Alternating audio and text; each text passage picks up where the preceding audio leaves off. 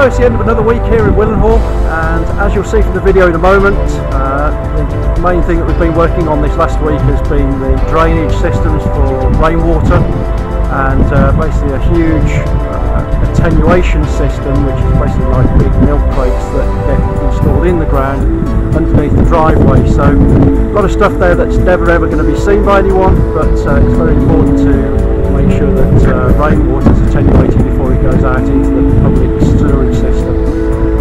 You'll also see from the video that we've got the concrete slabs formed and cast on plots 1 through to 6, and we're also carrying on working around the foundations on all the other plots. So I hope you enjoyed this week's little video update.